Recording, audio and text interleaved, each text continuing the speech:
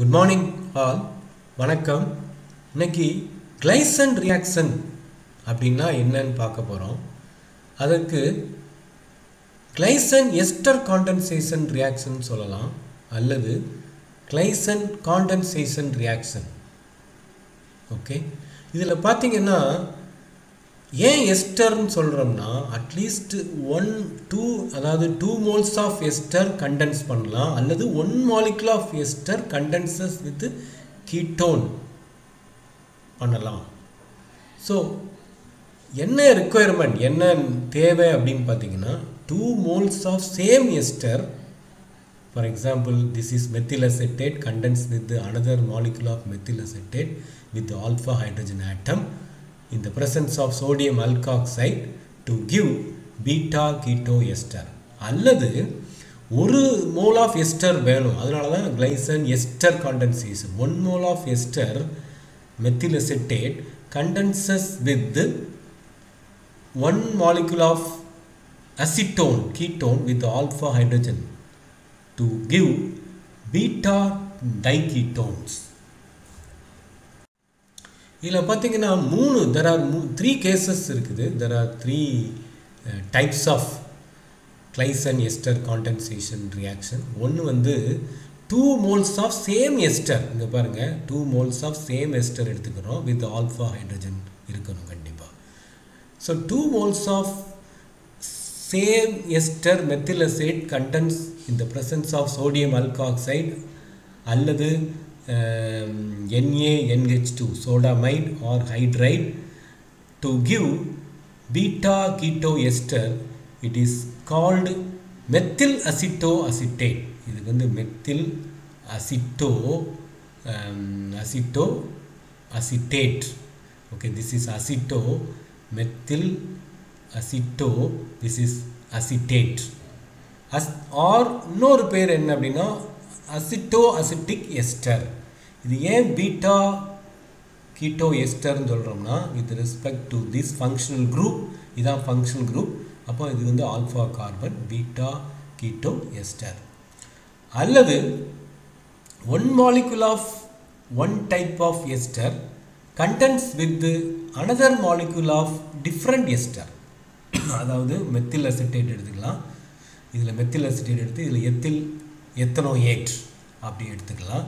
ஆனால் அட்லீஸ்ட் ஒரு எஸ்டரில் alpha hydrogen இருக்கணும், அப்படின்னா தான் அந்த ரியாக்ஷன் நம்மளுக்கு நடக்கும். மூணாவது பாசிபிலிட்டி என்ன அப்படின்னா the third case is 1 molecule of ester, கண்டிப்பாக எஸ்டர் இருக்கணும். நான் ஏற்கனவே சொல்லியிருக்கிறேன் ester condensation reaction.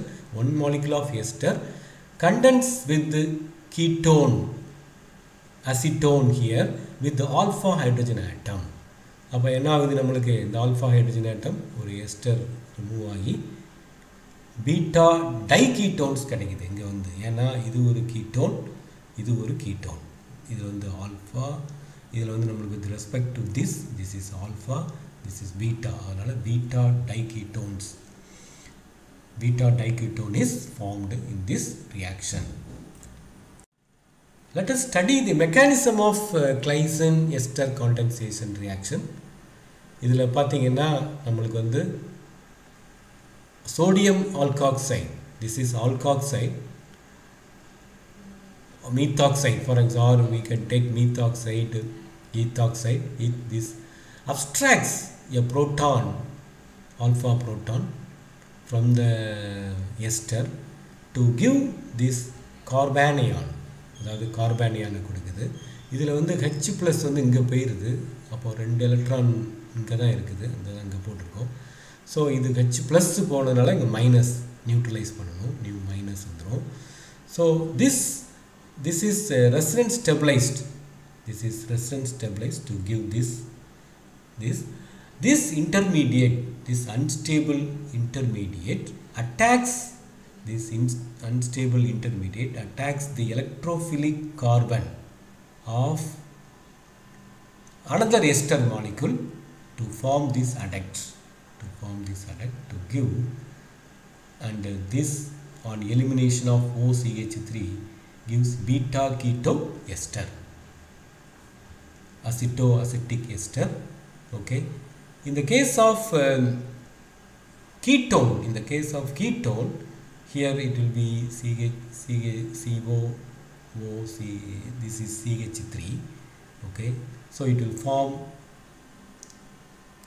carbanion similar to this carbanion, but here OC instead of OCH3 பதிலா CH3 இருக்கும். Let us see aldol condensation. This is very similar to இதுவும் வந்து பாத்தீங்கன்னா Claisen condensation க்கு சேம் சிமிலரா இருக்கும். ஏன் அப்படின்னா இதுல வந்து அங்க வந்து 2 moles of ester எடுக்கணும், 2 molecules of ester condense. இங்க வந்து 2 moles of acetaldehyde, 2 moles of aldehyde with the alpha hydrogen இருக்கணும்.